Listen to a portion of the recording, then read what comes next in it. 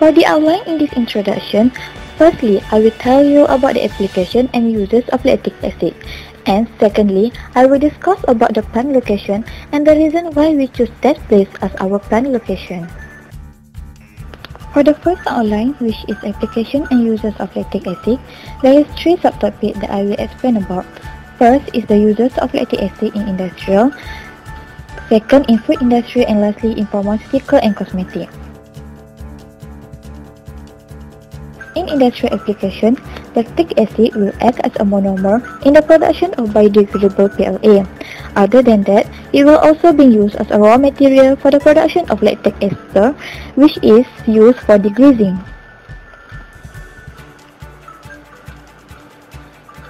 Application in food industry.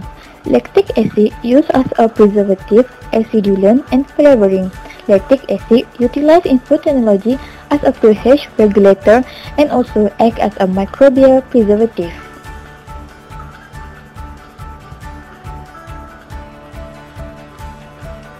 Application in pharmaceutical and cosmetic.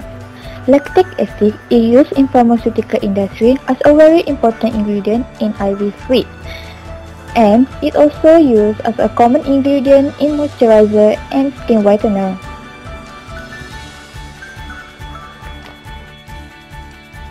The solution of plant location. After considering so many factors, we decided to build a plant at Pekananas 1 Industrial Area 81500 Pontian, Johor Bahru. This is the map for the exact location.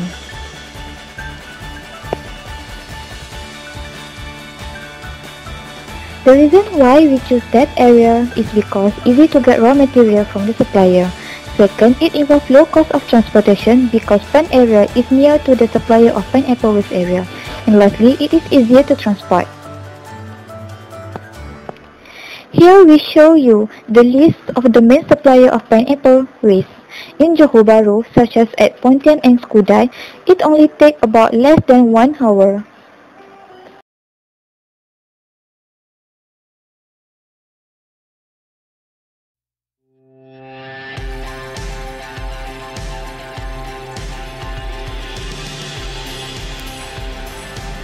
We used 6 raw materials for lactic acid production, which are immobilized Lactobacillus delbrueckii ATCC 9646, liquid pineapple wastes, yeast extract, calcium carbonate, 78% sulfuric acid and activated carbon.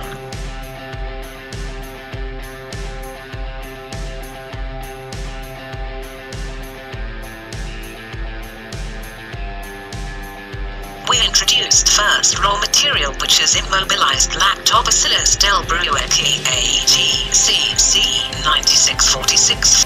Lactobacillus is mesophilic bacteria. Its optimum temperature is between 20 to 48 degrees Celsius. It can survive in pH 5 to 6. We choose Lactobacillus because it is homofermenter, which means it only produces lactic acid. No other side products are produced. We purchase it from DSMZ, Deutsche Sammlung von Mikroorganismen und Zellkulturen GmbH, Germany. In this fermentation process, we used immobilized Lactobacillus, Lactobacillus will undergo classical entrapment method to produce immobilized Lactobacillus. Why we used immobilized Lactobacillus? Because it can help to maintain in high and stable cell concentration. Besides, it has longer working lifetime than free cell system. It can retain for 20 days before undergo death phase. Next, immobilized Lactobacillus also can produce higher productivity than free cell. It also ease of downstream processing, which is easier to filter out with the beeps. After knowing the advantages of immobilized Lactobacillus, we proceed to Lactobacillus immobilization by classical entrapment method. Firstly, MRS broth content Lactobacillus mixed with 2% sodium alginate solution and stirred it for 5 minutes. Then solution was dropped into 0.2 m calcium chloride. Beets are allowed to be hardened for 30 minutes. Then washed them with 0.85% sodium chloride solution, and then immobilized Lactobacillus are formed, stored it at 4 degrees Celsius if we have not want to use it. Finally, immobilized lactobacillus was done to be. The second raw material is liquid pineapple waste. The reason for us to choose pineapple waste is because Malaysia is one of the major producers of pineapple. In Malaysia, about 30 to 50% of pineapple waste is discarded during pineapple processing, especially pineapple canning industry, which is producing large quantities of pineapple waste. The second reason is because pineapple waste contains high level of carbohydrates. The carbohydrate is simple sugars which are sucrose, glucose and fructose. All of these sugars can be acted as substrate for lactic acid production. The pineapple waste that discharged to the environment untreated can cause a serious environment problem. Therefore, by using pineapple waste, environment problem can be reduced. How can we obtain liquid pineapple waste? Firstly, pineapple waste we buy from the suppliers and deliver it to our factory. In factory, pineapple wastes are undergo crushing and pressing, then solid waste and liquid waste will be produced separately. Solid pineapple waste we will sell it to farmer for cattle feeding. The liquid pineapple waste will be used as substrate for lactic acid production. Before undergo fermentation process, liquid pineapple waste will undergo pre-treatment. Liquid pineapple waste was boiled in a stainless steel vessel for 5 minutes to deactivate the existing enzymes, then undergo centrifugation to remove the solid particles. The liquid pineapple waste then store in the freezer. When we need it, we defrost it by using microwave oven, then sterilize it by using vacuum filter. Then the liquid pineapple waste was done prepared. You can be used in fermentation process. Third raw material is yeast extract. Liquid pineapple waste has little nitrogen and soluble protein, therefore the substrate must be supplemented with yeast extract as a nitrogen source. The carbohydrate containing medium has been enriched with yeast extract to achieve the optimal growth conditions for the demand of nutrient on lactic acid bacteria. Fourth raw material is calcium carbonate. Calcium carbonate is usually the least expensive of the salts available for the purpose. It functions as adjustment of the pH of the fermentation broth. Fifth raw material is sulfuric acid. Sulfuric acid will be used in downstream process. It will react with calcium lactate to form insoluble calcium sulfate, easier to filter out. Sixth raw material is activated carbon.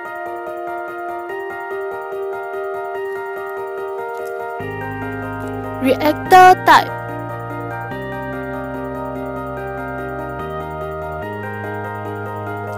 Pilot-scale production of lactic acid.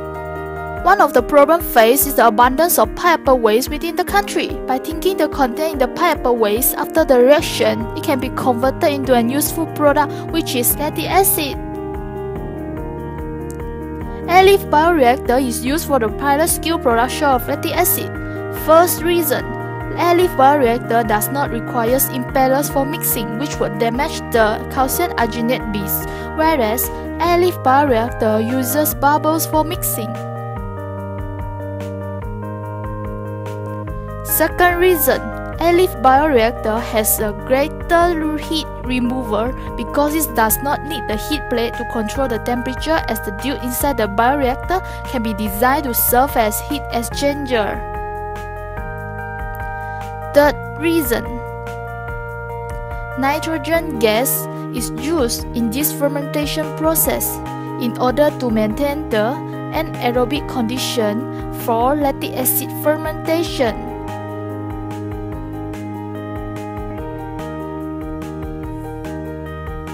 Fourth reason, instead of using a bigger bubbles in the airlift bioreactor, there is an improvement can be made to the airlift bioreactor, that is microbubble system.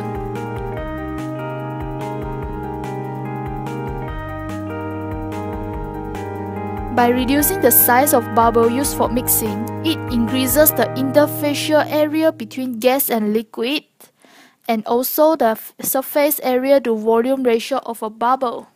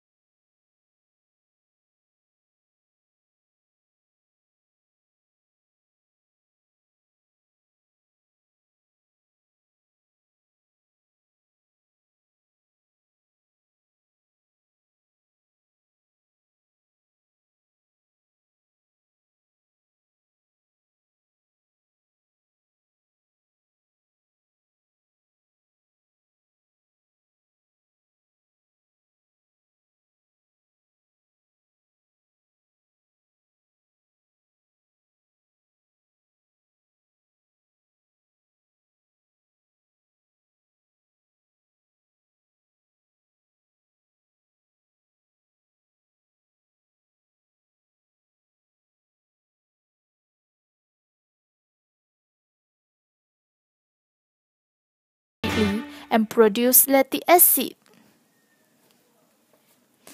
As a small conclusion for reactor type, when all the raw materials together with the inoculum is added into the air-lift bioreactor, conditions maintained at 40 degrees Celsius and pH 6.5, the products produced will be separated and purified in the downstream processes.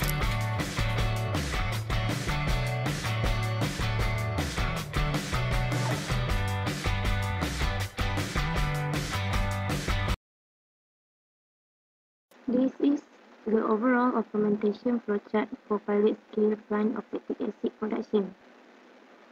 First, 3% of weight over volume calcium carbonate is added into blending tank to precipitate the calcium lactate and the pH is at 6.0. And the 70 gram per liter liquid pineapple waste also added that only contain glucose and fructose as carbon sources. Then, 0.05% yeast extract was added as nitrogen sources. The film size is 5% from size of bioreactor. Volume of fermenter for pilot scale is 30 liter with working volume of 20 liter. The batch fermentation working for 160 hours. Initial sugar concentration is 70 gram per liter.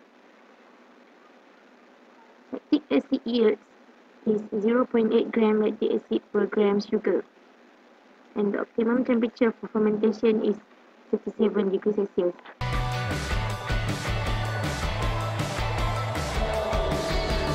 Separator unit.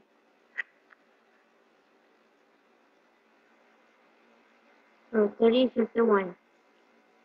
The fermentation broth is filtered to separate L-debris immobilized in calcium arginate and protein sediment. The fermentation that free of bacteria is easy for separation of pure lactic acid as any product from the other impurities because no need the additional step to kill and remove bacteria from culture broth.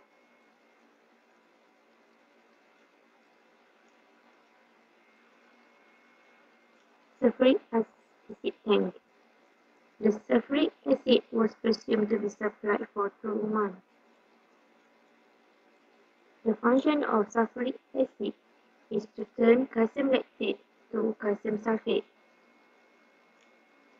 so that can separate pure and more concentrated lactic acid from the broth.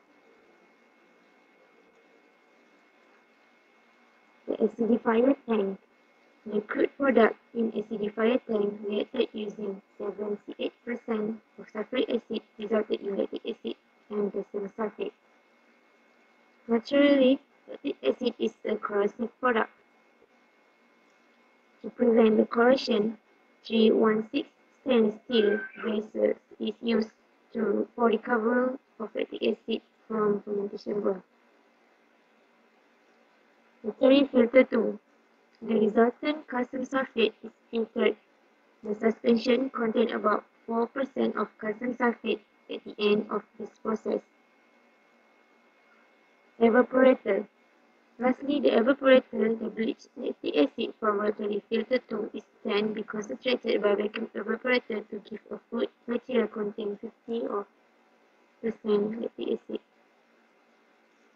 Multi-effect of evaporator were used to minimize the energy utilization.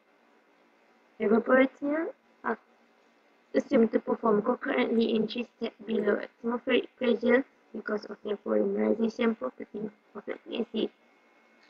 And the temperature of the evaporator is presumed at 90, 75 and 55 degrees Celsius.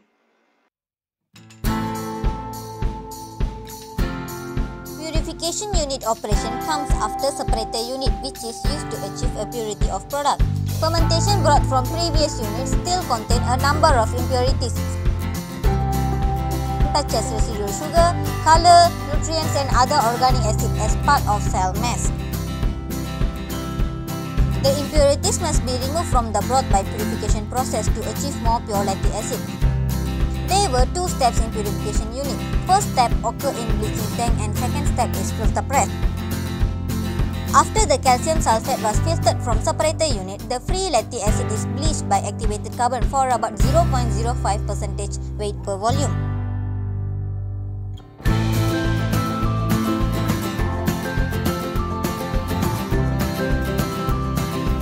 The activated carbon using plate and frame filter press. The operating time and pressure drop were assumed at 4 hours and 40 psi respectively.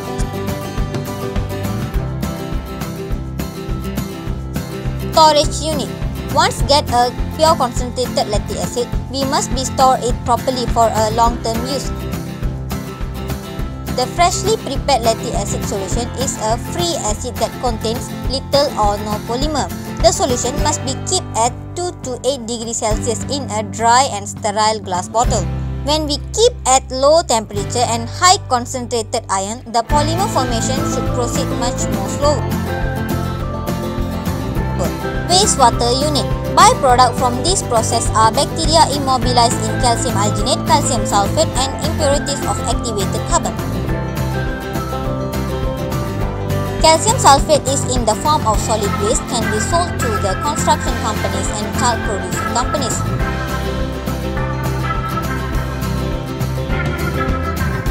Impurities of activated carbon is recycled by thermal reactivation for reuse. The higher temperature reactivation components to over 800 degrees Celsius. Calcium alginate itself has a very slow degradation rate. Periodic oxidation of alginate clears carbon-carbon bond of the cis-diol group in the uranate residue and alter chain conformation would result in promoting hydrolysis of alginate in aqueous solution.